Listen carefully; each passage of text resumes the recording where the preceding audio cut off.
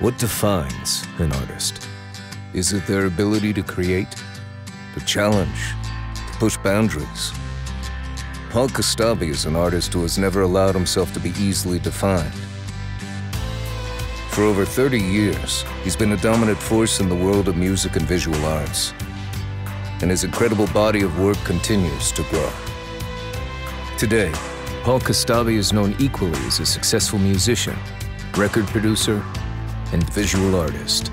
His work is part of permanent collections of prestigious institutions like the Whitney Museum in New York, the Guggenheim, the Nassau County Museum of Art, Museum in Bolzano, Italy, and the Museum of Contemporary Art Macro in Rome. Born in Whittier, California, Paul embraced the late 70s, early 80s punk rock scene. In my youth, I was in a band called Youth Gone Mad. And then in 1984, I started the band in my teenage years called White Zombie. So I was technically a teenage white zombie. He quickly found a home in the East Village art scene, exhibiting his art across the city and playing with his band at iconic punk clubs like CBGB's. I've been in the East Village, since 1984, a long time. Drawing comparisons to his contemporaries like Andy Warhol and Jean-Michel Basquiat, and Cobra movement icons such as Karel Appel, Asger Jorn, Pierre Alushinsky, and Enrico Bai. Paul forged his own path, dazzling audiences with his experimental approach to art. Most of my art is definitely, there's a story.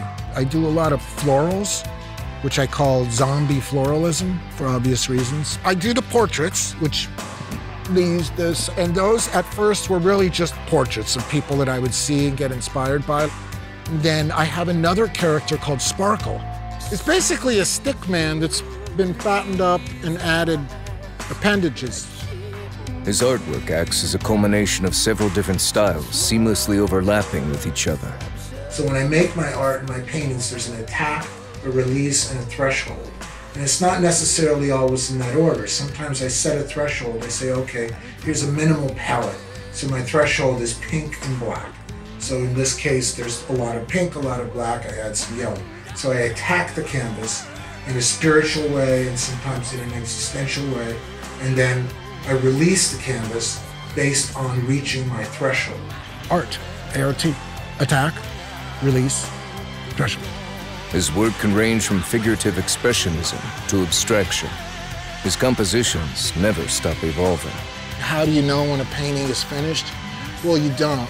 To someone that's already seen the piece, they won't really recognize that there's been a difference, but all these, they're constantly being worked on.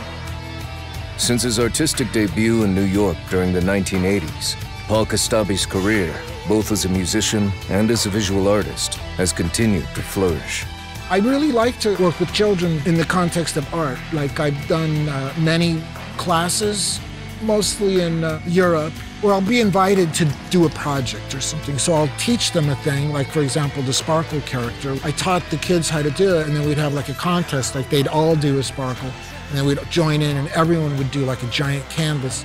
And it's just so nice to see these people do this.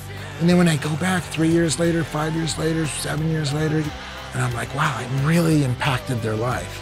I just love that.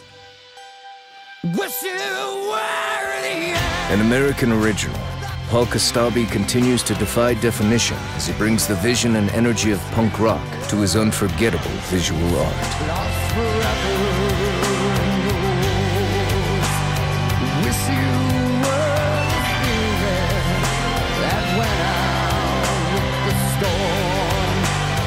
Western